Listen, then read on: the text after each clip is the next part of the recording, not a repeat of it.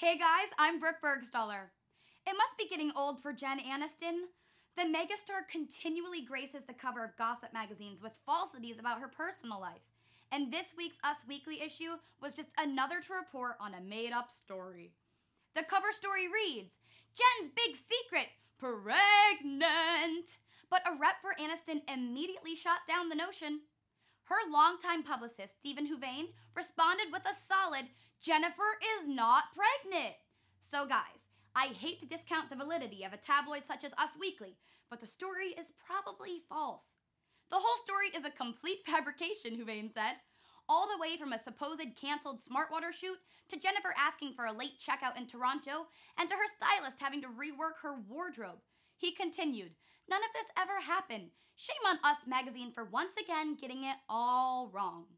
The article rudely details Jen's latest fashion faux pas as pregnancy cover-ups. But she wasn't hiding anything. She just must have not been looking so cute on those days. So everyone just leave her alone, okay? Leave Jen alone. She's not trying to be a mommy just yet. And who can blame her? She has amazing abs. Although, trying for a baby with her arm candy Justin Theroux would not be the worst. Like, not at all.